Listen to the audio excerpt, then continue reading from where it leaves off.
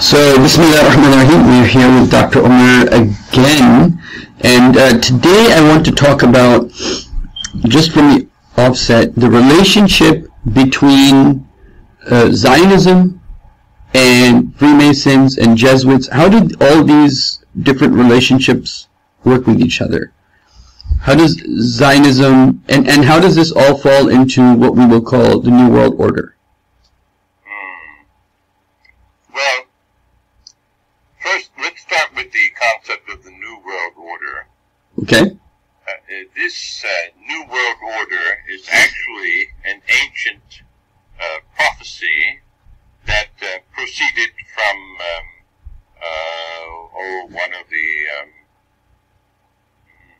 one of the realms, the temples of the goddesses. I've forgotten now which one. But they prophesied a New World Order, which was the reinstatement of the rule of Saturn. Okay. Now, Saturn refers obviously to some sort of Eblisian influence, whatever that myth involves. And it's not worthwhile going into this mythology because they're all pretty much the same.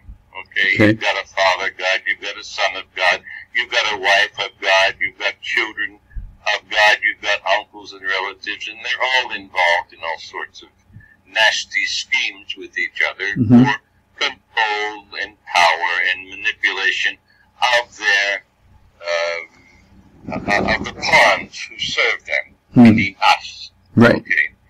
And you have people now at the top of the pyramid who consider themselves the Olympians.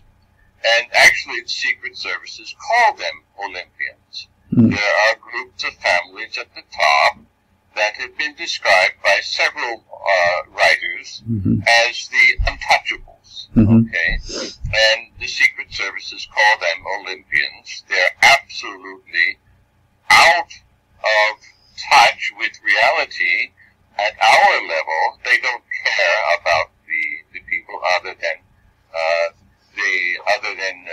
to service their needs. Okay? They're expendable. Anyone is expendable beneath their level.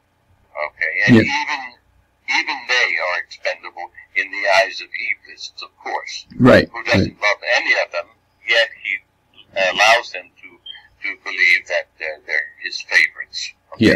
And some of them enter this delusion and think that they're the blue-blooded nobility of the best of the best, if you will. So all of that is a bunch of nonsense, which is an old world order, which is a new world order. So somewhere in the past, there was some sort of warfare that it was alluded to in the Lord of the Rings. There was an overturning of rulership in which men lost his position. This golden age passed away, and Satan, Iblis, is trying to attribute this loss to himself as the righteous ruler. Okay? So when they talk about the restoration of order, the New World Order, they're talking about restoring him to the throne. And there's a further restitution to take place, that they want to restore him to his proper place in heaven, from which he's been cast out. Okay? And we know the heavens are now closed to him. Isa spoke of this, and the prophet certainly spoke about this. Quran makes that very clear. So now these people are pretending a spiritual authority and an occult network that storms heaven, grabs the secrets, and allows them to be the rulers, the gods, if you will. So the Secret Service calls them the Olympians, and probably with good reason, because they probably do have rather dangerous occult powers at the hand of the various jinn, which at that level are not your ordinary jinn. Right, right. But, there are several layers of jinn. I'm no jinn expert. I've had some experience with them, but I'm no jinn expert. There's a hierarchy of jinn. Okay? Yeah, they have their own kingdom. They have their own rules. They have their own authority, their own powers and principalities, as Paul and the other apostles apostles wrote of in the New Testament. So these things are real, these creatures are real. The secret services who guard them know that they are real, and that's why they call them the untouchable Olympians. You don't touch these people. And that's in keeping with the curse that placed on Cain. You remember Kabil had this conversation with Allah after his crime against heaven and his brother. And in Genesis it says, if you cast me out, then men are going to want to kill me. And he said, no, I'll put my mark on you and make them afraid of you. They will fear to kill you. Okay? So this is what we're talking about here. That mark at that level is very, very clear to those people, which is why you see at the upper levels of the pyramid, there's such strict obedience. The people at those levels, just below the upper level of the pyramid, the golden triangle at the top, they're afraid for their lives and the lives of their family. They're living in fear. So whatever they're told, they do. They do. Because otherwise something absolutely terrible and horrible beyond our imagination will happen to them. And they're aware of this because they have witnessed it. Okay? They have witnessed it in their occult circles. So that is the essence of the leadership at the top of the pyramid. Now, the problem is that those below, as we descend the levels of the pyramid, we get into the... as you move forward, let me share with you a video that I'd like you to comment on that has to do with this kind of like relationship that you're talking about. So just let me share this video with you, okay? And then I want you to watch it and then tell me what you take from it. What do you see from it? Hold on one second. So this is documented a lot in hip-hop music about selling the souls and, you know... this is an interview the Vigilant one he did with me. I just want to show you a small, like, 2-3 minute clip of that. So here it comes. Numerous people have spoken about selling their souls and making deals with the devil. I sold my soul to the devil. I know it's a crack deal. Piece of cake with a few toys like a happy meal. You know, what was going on in my life at 15, and that's how I got introduced to the music industry. I swear I wanted to be like the Amy Grant of music. But it didn't work out, and so I sold my soul to the devil. Why do you still do it? Why are you still out here? Well, it goes back to the destiny thing. I made a bargain with it, a long time ago, and I'm holding up my end. What was your bargain? To get where I am now. Should I ask who you made the bargain with? with the chief commander. On this earth? And on this earth, and then in a world we can't see. I found that very interesting that you said that they're scared for their life, because this gentleman that just spoke really looks like he's scared. You know. And Bob Dylan, and others, And they make these pacts, okay. This is real. Is there more you want to show me? I can show you one more that's pretty interesting, and it's from this rapper. That's Prodigy. That's Prodigy. Big up Prodigy. Yes. Let me just forward this a little bit. It can exist, and it can also not be. So he starts off saying. The actual powers. I can't understand what he's saying. So if you believe there's a little okay. So basically, what's your question here? I'm familiar with these. I've seen some of these testimonies. Okay. So basically, the idea is that this is really happening, right? And so, how are these people approached? How do they get recruited? How do they become part of this? And then how do they get their orders? And how much does it corrupt their fitrah? Like, you were in the Freemasons, so how much does it begin to corrupt? Is this something that does corrupt the fitrah, or it doesn't? Yes, it does. It does. And but has the choice of allowing it to corrupt. Now, first, before we proceed with my response, which I really don't know what's going to be, because often I start to open my mouth and it just flows. You cannot sell your soul to the devil. Okay, this is a false concept, but you can be made to believe that you've done it. Okay. Oh, okay. Okay, so that is what's taking place. Many of these people actually believe that they have done it. They enter into a covenant. They actually sign in blood. Sometimes their own blood, sometimes in the blood of a sacrificial victim. It depends on the nature of the covenant and what is expected, okay, of them. So they do these things. This is admitted. And this is also in the literature of the occult literature. It's described. This is not something that is a game. The police don't want to talk about it, but if you get them alone, some of the police at the lower levels, not at the upper levels, most of them are Satanists. They will not discuss these matters, which is why they are always covered up. Mm-hmm. But the lower level police, some of the detectives, some of them who have gone rogue, for example, there's a New York detective who's gone rogue, searching out the pedophiles, for example. He describes these things. They all describe these things. They describe the satanic episodes. There are FBI agents of good repute who've gone into this and lost their reputation, lost their position because of their exposés here in this field. So what happens is that these stars, no matter who they are, whether they be pop artists or movie stars or whatever the case may be, politicians, CEOs, they enter into a covenant and they are made to believe that their soul is unrecoverable, that they've sold it, okay? Of course, the soul belongs to Allah.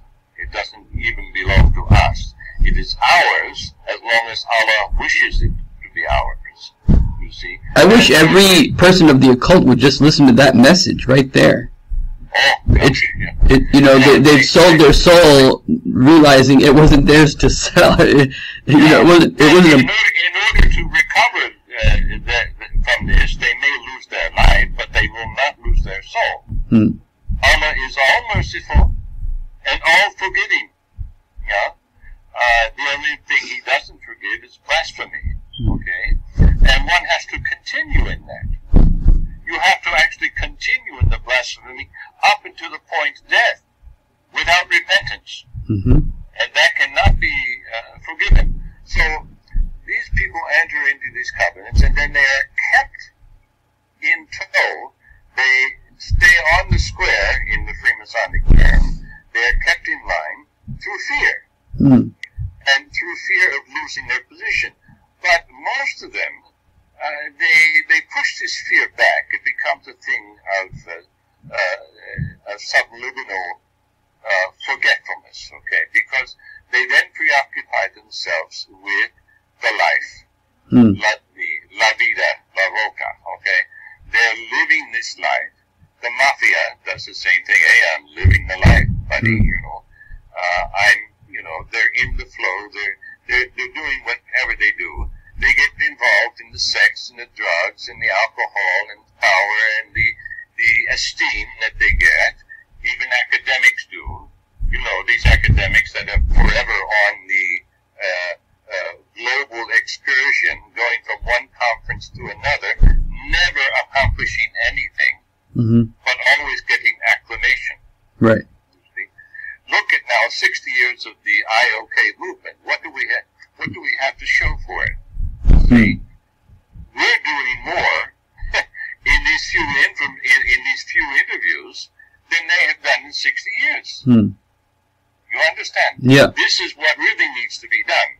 What they are doing is perpetuating the sin of pride. They are enjoying the fame and the fortune. Okay, because fortune comes along with it. So that's what these people do. Now, how are they controlled? The fear, but they're controlled mostly. That's very interesting because the Quran mentions the fear tactic with magic over and over again. Yes. When Prophet Musa is confronted with the magicians, over and over again Allah says, وَلَا تَخَفْ إِنَّكَ أَنْتَ الْأَعْلَى. Don't fear. That's a great example there, yeah. You know, and then over and over again Quran says that, you know, shaitan will tell you, make you fear poverty, the Quran mentions, right? So it's like a constant tactic of shaitan.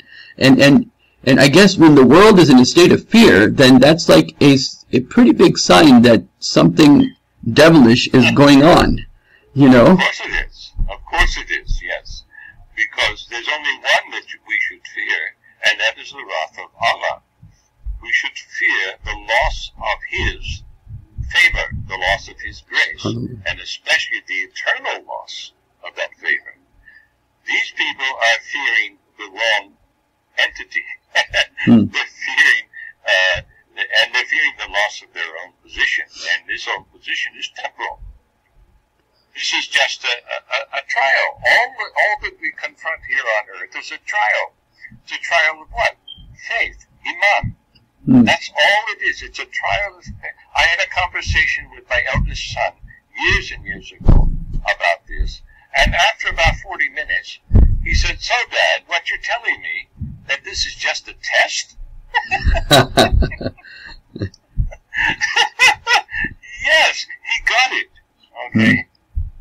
All is just a test, and people forget that.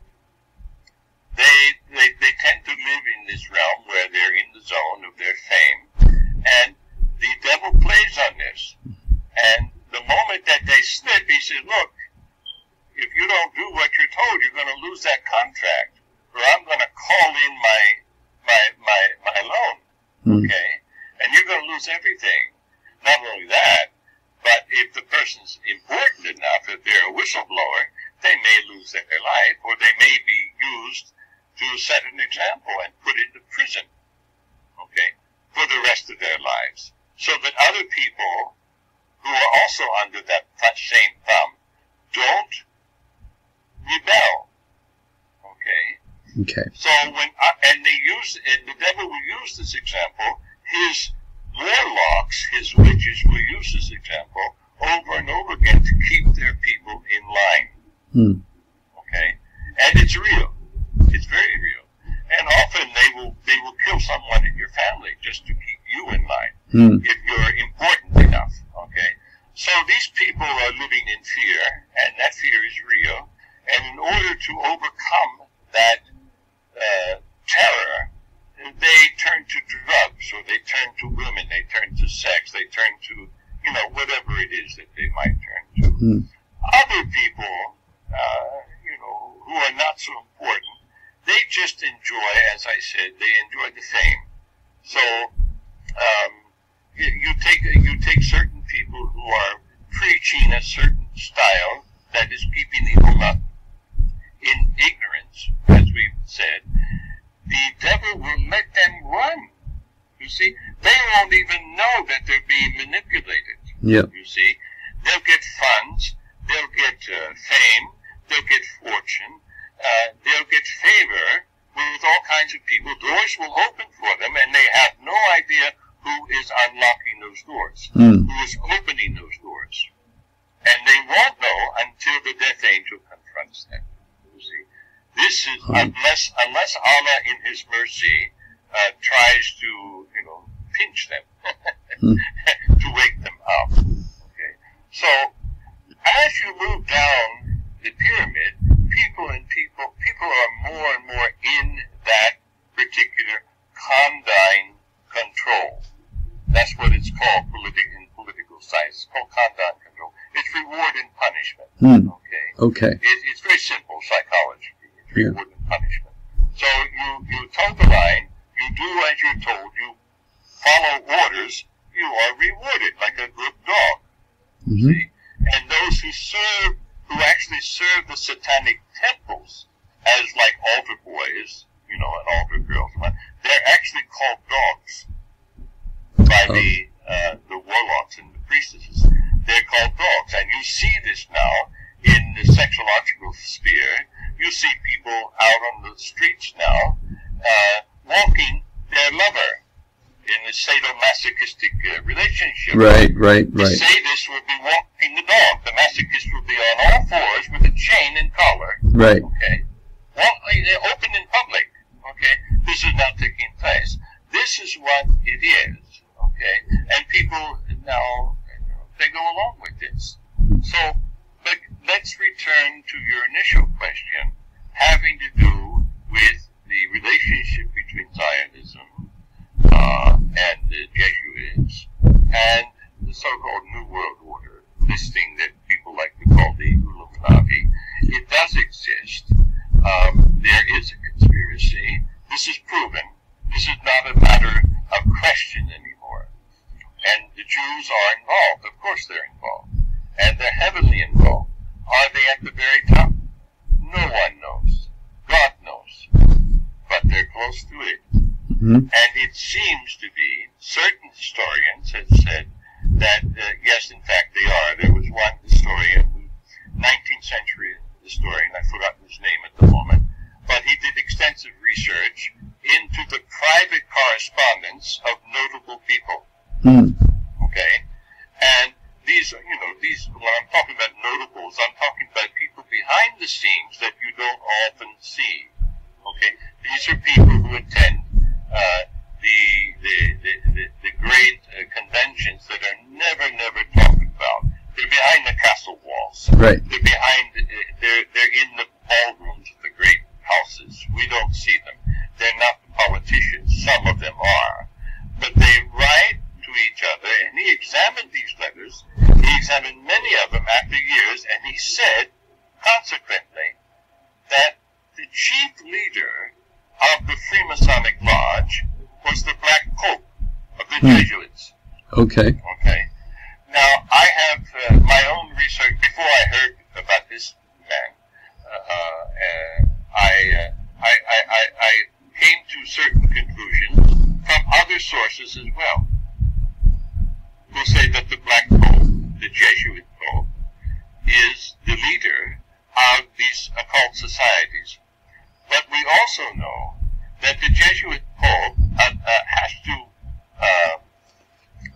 respond, has to report to someone in the Vatican. Mm-hmm. In the Vatican central control, it's not the Pope who controls things. There is an office there called the Magisterium. Okay. And at the top of this Magisterium, this is the leader. This is the hidden leader. Okay? So, all of the occult literature says that the hand that rocks the cradle is hidden. Mm. Okay? Right. Yeah. The hand that gives the ultimate orders is hidden. Now, Blavatsky and others said that, well, there are 7 hidden masters, but they belong to another dimension. Mm. They're other dimensional entities, and, I'm sure that there is such a realm there. We know that the jinn realm exists, and we know that they have their rulers and whatnot. But what I'm talking about is an incarnate individual. Mm. Okay, and it's most likely a man, and this man is probably most likely an hermaphrodite, a bisexual, with both male and female attributions. Okay, because that is at the root of the Kabbalistic God. Okay, right, I see. That is at the root of the Kabbalistic God. Their deity, the one that they want to restore, and they're expecting to return as Messiah, is an androgyne, a bisexual entity. If you read the works of Gershom Scholem, he got to the root of this, and he attributes the root to the same cult that I've been writing about for years, the cult of Cybele in ancient Anatolia, in ancient Turkey. I find that very interesting because Anatolia is where a lot of that historical Christianity, a lot of history is there. That has a lot of history goes back there. Anatolia. Anatolia, yeah. This is the center what happened is this.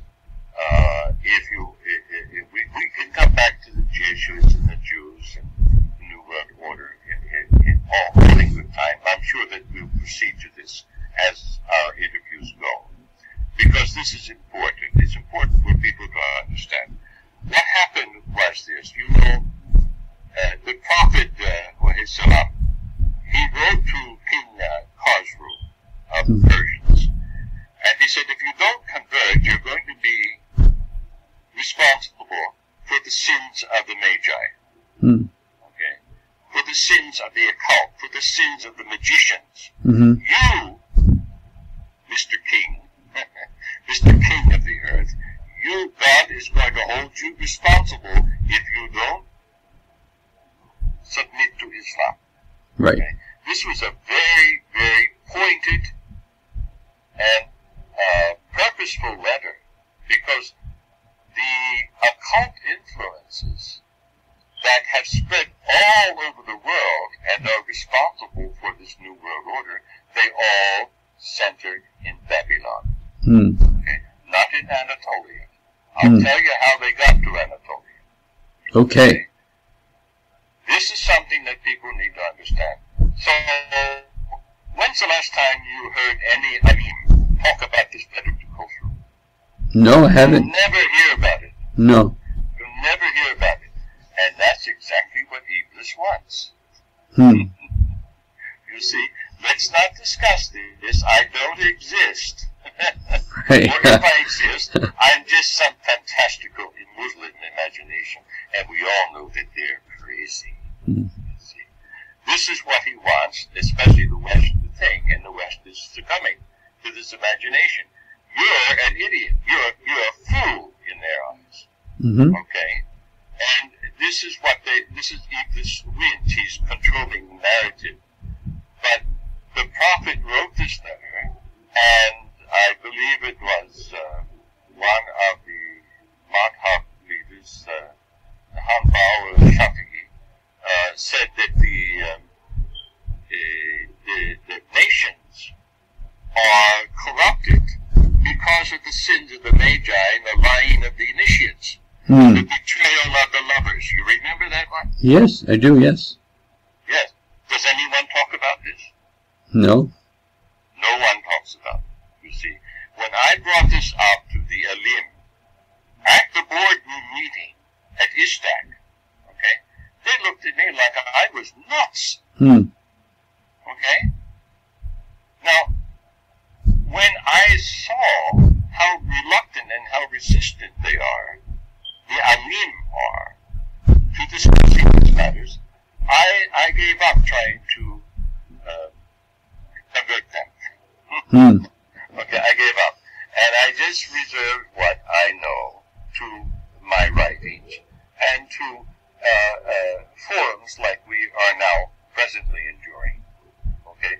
To people like yourself who can sit down in my little campfire and hear what this old man has to say about these things. Because these things are important. Okay, so let's go back to Babylon. The Madhab, I think it was Shafi'i or maybe Hanbal, I don't remember who said that.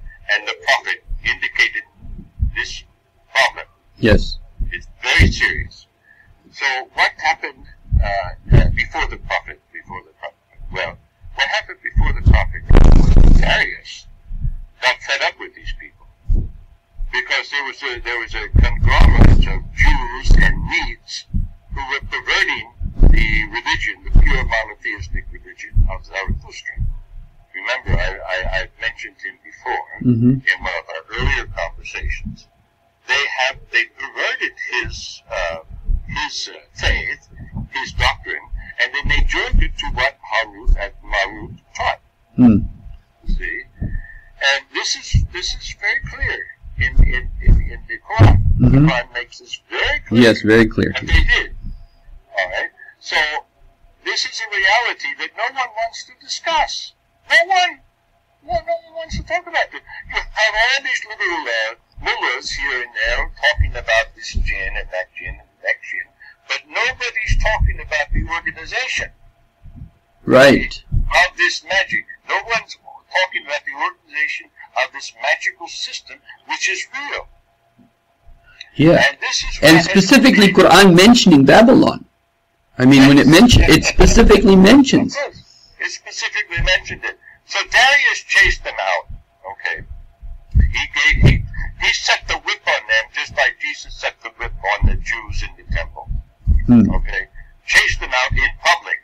Embarrassed them. They complete loss of face.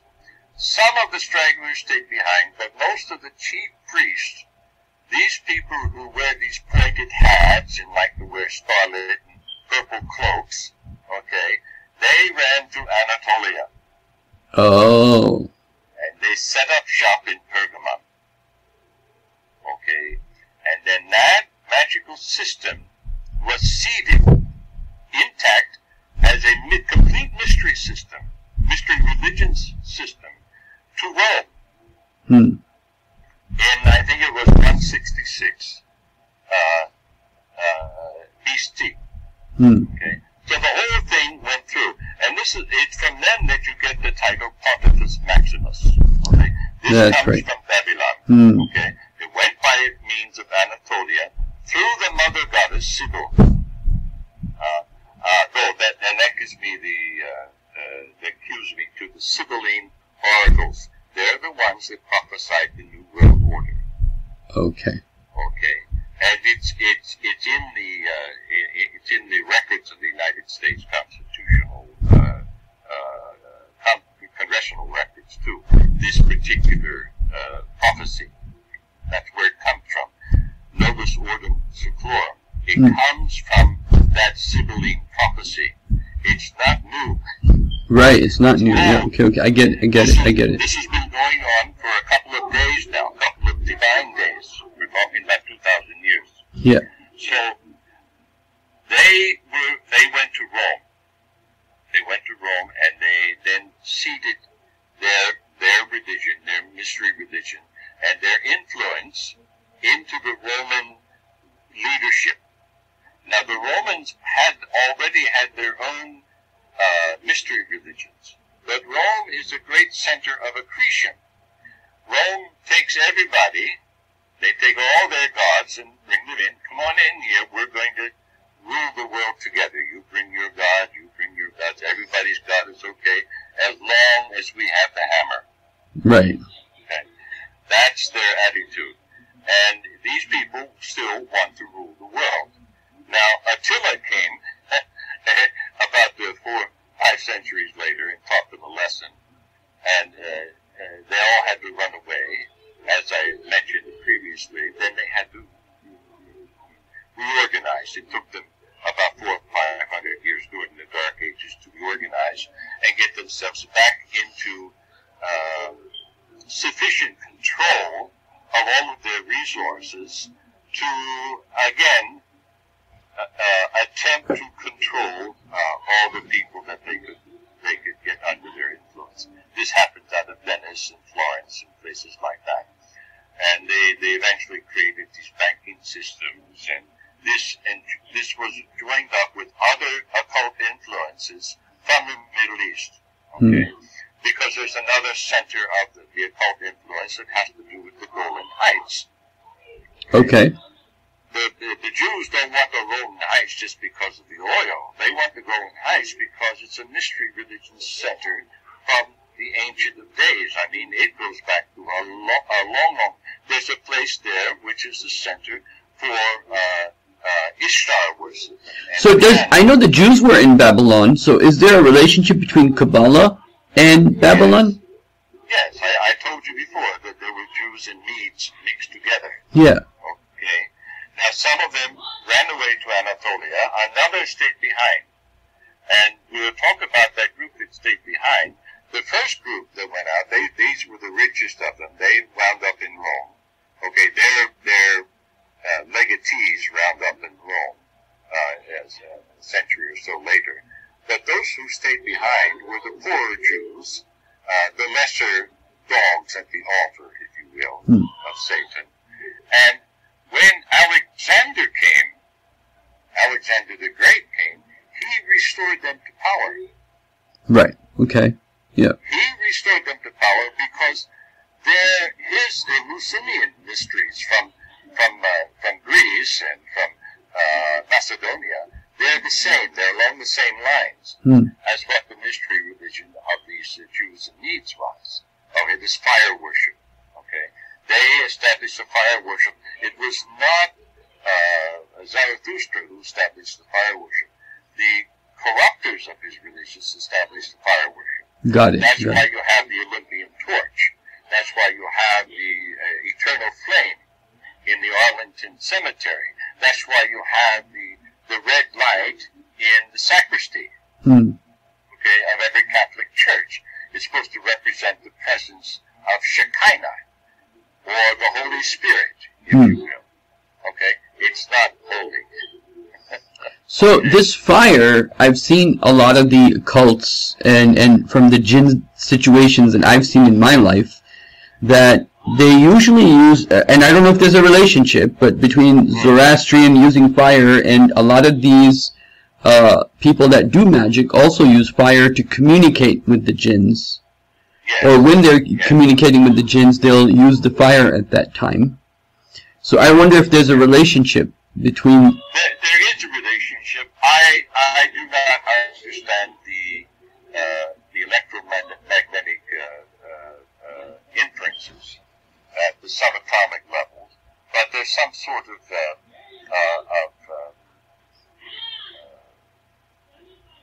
circumstances when they're pulled together with the ritual. The ritual has to include some sort of verbalization, some mantra in conjunction with the fire, and this then creates the egregore, which then opens the portal. Okay, and are they like summoning? Are they like summoning? Like based upon my limited understanding, it seems like they do some sort of summoning of or calling to of these jinns through the fire, and then I guess the jinn appears. Or I mean, is that something? They will use the fire or the water. In the water, if they use the water, it's called the scryer.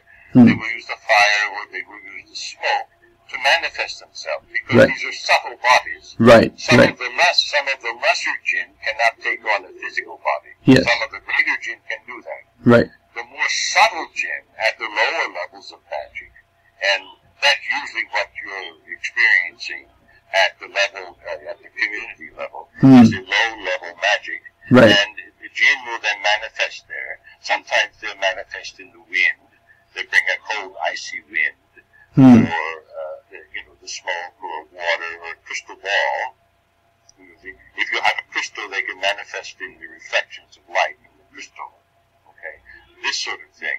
If you stand in front of the mirror for any length of time, and you do certain incantations, you can see the jinn manifest. Okay, this happens all the time. This is common. This is not anything that's secret. Yeah, yeah. But at these upper levels, at the levels that we're one of the things that I do when somebody has a jinn, I ask them to stand in front of the mirror and read Fatiha.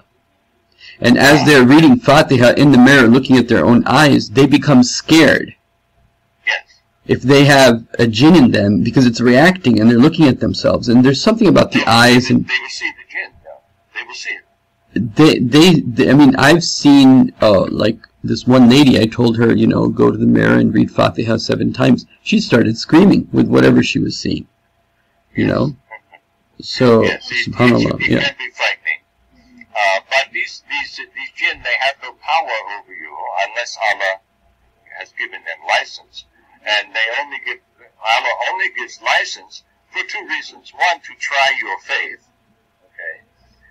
He can have a jinn beat you just to test your faith to see if you're going to turn. Okay? Or because you have already turned. See?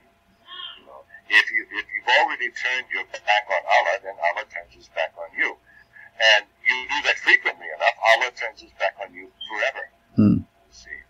And this is also in the scripture, both in the Quran and in the Bible. So I hope that explains a little bit about this relation Yeah, definitely. Between the Jews and the magicians. It goes back to Babylon. After Alexander restored... So I guess studying and understanding Jewish history in Babylon is an important subject. Yes, it is. It is. Most people don't know anything about this. The Jews who remained behind in Babylon, those who did not return and rebuild the temple. So I wonder, you know, the saying of the prophet, it always kind of puzzles me looking at the geopolitical situation today. But the prophet talks about Jews in Isfahan, in Iran. Ah, yes. So is this somehow like the return to Babylon, or is there some relationship between Babylon and the Jews in Isfahan? I don't know. I don't know about that. That's a region of the earth that I'm not familiar with. I do know that there's a strong Jewish contingent in Iran to this day, and that they are actually the power behind the ostensible power.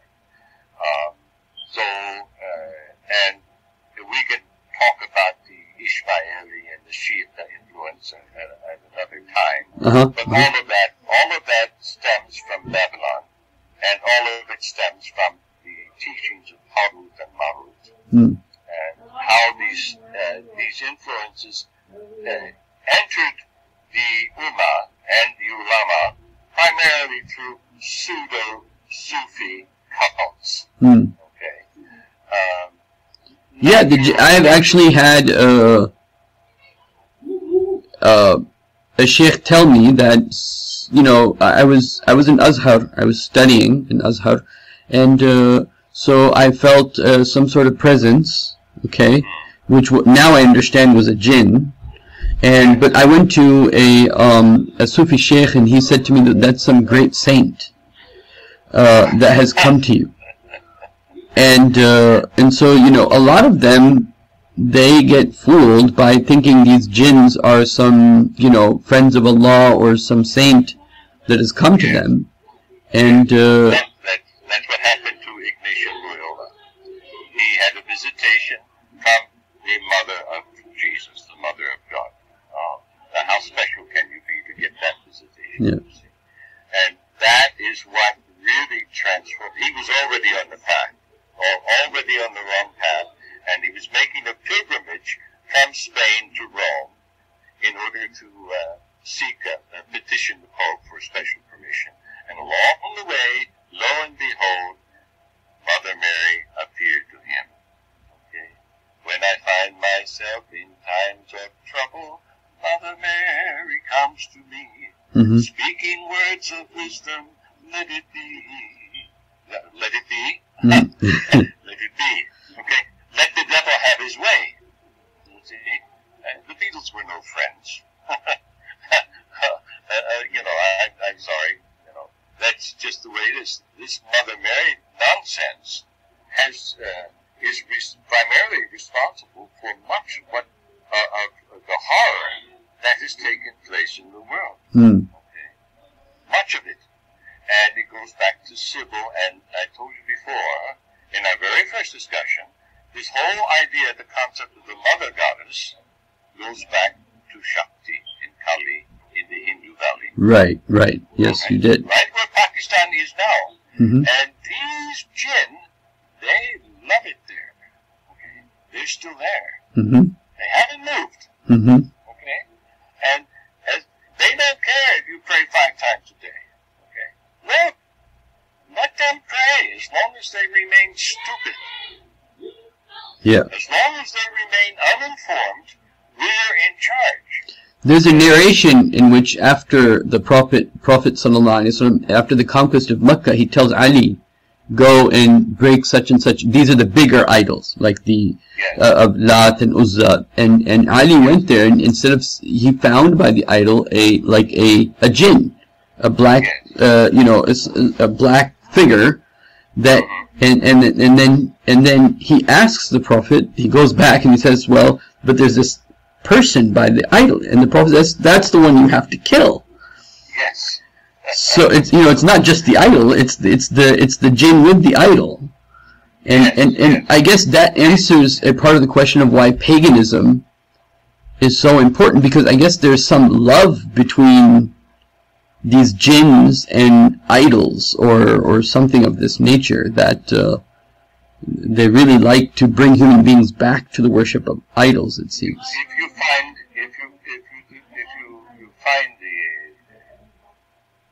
if you examine the nature of the actual idol, the wood or the stone, you find that there's always a hollow somewhere. Some of them are completely hollow. And the jinn actually live in them. Okay, they live in these things, and they are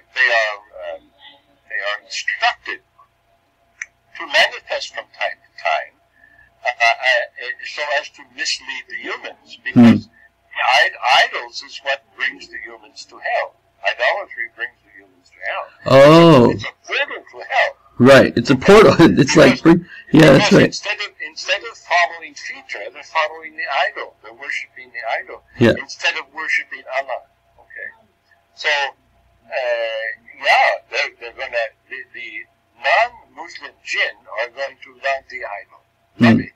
Okay, and some of your unredeemed jinn, those who not necessarily hate Allah or the kingdom, some of you have jinn who just they just live. They don't think about these things. Yeah. They just enjoy whatever life they have. If they can get attention, they're cunning creatures. They enjoy attention, and they enjoy trickery. Okay, so sometimes you get a jinn. He doesn't necessarily know anything about Allah. He doesn't necessarily care about religion, but he loves to have fun with humans. Because there's not much else for him to do or her to do, and some of them they love to have sex. They love the physical sensation.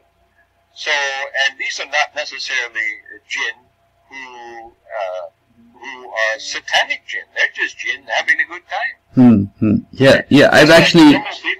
I've actually seen that and understand it quite well. That because of certain conversations I've had with some jinns, I don't know if they were Muslims, but they claim to be Muslims, but I think the information was correct because it's verified through many sources, and that is that their sense of, like, if we eat, we have so many taste buds, a big variety, right, of like tastes. They don't have that. When we have intimacy, we enjoy intimacy at a level that they don't have that. So their life is very bland compared to human beings. And so what they do is they like to connect to the brain, to the brain waves at some level, and they're able to, at that point, when a human being is doing a certain act, or let's say they're drunk, or they're able to enjoy a little bit of that enjoyment of eating or intimacy. And they like that, and they want that human experience of eating something or having intimacy, and there is even a saying of the Prophet that says exactly that it's not the person eating, it's the jinn that's eating, and but I asked a jinni, a female jinn once, that I was reading Quran over, and anyway, that's a longer story, but this is, why are you here? I'm here because I want to enjoy what this person's eating, and the jinn went as far as telling me a joke, that when human beings are in a restaurant and they're looking at a menu, they can't even decide what food to eat. Their variety is so big, they can't even, it's like, they're like, well, she was saying, you guys are so stupid, you can't even decide what to eat with the menu. That's how many different taste buds you have. There are common jinn sinners, just like there are common Muslim sinners. Okay. Yeah. They're just enjoying what they can enjoy, and this is one of the reasons that we need to have Allah's refuge. Okay. That's right. So that these influences do not have a negative control or a negative influence on our thinking or on our lives in general. Okay, whether they be Muslim or non-Muslim jinn, it doesn't matter. Okay, there's a barrier, there's a separation, And if we allow ourselves to be open, we open those portals. It's not Allah's fault. It's our fault. Mm. And this has everything to do with the branding that we were talking about yesterday. When you live under a particular branding, those portals are open. The jinn have a field day with you. Yeah. Okay? And part of the branding, part of the marking, is the emotional illnesses that people are experiencing. Okay? I'm not talking about physical illnesses. Yes, there can be that too. But most of them are emotional illnesses. Mm. Okay? And this is because of the jinn influence. The jinn influence will do this. And it creates stress. It creates stress. And that's because people are living under the false idea that they're serving God. They're not. Mm. Okay? You can pray 5 times a day, then you go to the mosque, and at the top of the mosque is this cross and the crescent. This is a sigil from the enemy. It's a sigil of an ancient Sumerian religion, honoring a false god and his wife. Okay? So this is, so when I saw this and I came to understand, I tried to tell people, I tried to warn people about this. Maybe I tell 100 people and only one person gets it. Only one person gets it. And he said, one young man asked me, he said, what shall I do? I mean, where else can I go for Jummah? I said, look, you just ask Allah for refuge. Even when you enter the mosque. Okay? Because, and this was the same, this fellow was one of many who complained. He said, every time I go to Jummah, I fall asleep during the khutbah. It's because there's no spirit there. There's no true spirit of inspiration. There's no true spirit of hidayah. It's all legalism. Thou shalt not, thou shalt not, thou shalt not. Nobody's saying what to do. Okay? Yeah. You know, it's all, you must do this, you must do that. My God, there was a time when the ulama would go by, and if your finger wasn't raised at a certain, they chop it off. This is crazy. This is mad. This is demonic. Okay? And these are Muslims doing this. Yeah. And they're totally unaware because they're cut off from future. But they don't think so. They think exactly the opposite. You see? So we're living in a day now where good is evil and evil is good. Everything's been turned upside down. Wow. Upside down. The reverse. So, Allahu Akbar. I think we're at a good point for today, inshallah, and we can continue, inshallah, tomorrow. And Dr. Omar, do you want to say any last words before we leave today? Nothing in particular. I just want to thank dear Sister Miriam for putting us in touch. Sister Miriam was a lady. She's hiding out someplace in England now. I've forgotten where she is. I met her. She was a student of Imran Hussein in Malaysia. I met her and her husband. They're estranged now, but she's living in England, and we recently got back in touch, and she put me in touch with you. And I think this is a wonderful thing, and I just ask Allah subhanahu wa ta'ala to watch over her and her children, and to grant them the refuge and the inspiration, and provide for their every need. Inshallah, I ask everyone that's listening to me and Dr. Omar to please pray for us too. Inshallah. Okay, inshallah. Assalamu alaikum, everyone. Take care. Make sure to subscribe today, and make sure you like, and make sure you leave your comments and ideas. Jazakumullah khairan. Assalamu alaikum wa rahmatullah.